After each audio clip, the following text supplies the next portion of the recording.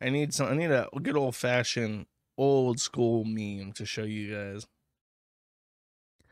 This this disappeared for like years and now it's famous. Like I think a lot of people know what this is. But in case you're new, in case you're like a child, or rather you're 18 years old and you just turned 18 and you were 8 when Gamergate happened, literally. This is Mount Cringemore. A long time ago, there were a bunch of nerds who were upset about video games. Specifically, they were upset that games journalists, because back in the day, back in 2014 when this happened, people still took journalists seriously. Even people who were young and maybe a little bit more conservative leaning, they took journalists seriously. So when they discovered that very bad games were getting very good reviews in journalism or on video game press, they looked into it a little bit and they decided that there must be something going on. And as it turns out, it was true. A woman named Zoe Quinn, also known as Chelsea Falkenberg, she had slept with 5 different men, 5 guys. And these men then went on to write very favorable reviews of her independently developed game called Depression Quest, which was literally just a slideshow. It was not a game.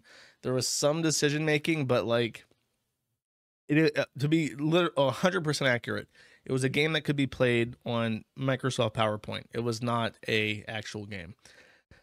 So when this started getting out and it was factually accurate and it was true, the games press did not oust these journalists who had slept with a woman in exchange for reviews. They rallied around. They called it a conspiracy theory. They called it a far right-wing misogynistic harassment campaign. And to be 100% clear, they won. All these people, I'll go from left to right. It is Sargon of Akkad, aka Carl Benjamin, Milo Yiannopoulos, Adam Baldwin, I remembered it at the time, Medicare, and then Ethan Ralph. The 5, as it says here in the comic, the 5 great men who helped save Western civilization. They actually lost, to be 100% honest. The people involved in Gamergate on the opposition side were called the SJWs, and there were people like Brianna Wu, I mentioned Zoe Quinn, Anita Sarkeesian, and they literally went to the United Nations. They were invited by the United Nations to give a speech about female harassment online. And the many other men and women involved in this on the left side secured the reins of Wikipedia. They installed new policies on Wikipedia, such as the living autobiography standard, which means that any page about any organization or any person on Wikipedia, if you edit that page using a VPN, you're automatically banned. You're permanently automatically banned from Wikipedia as a whole.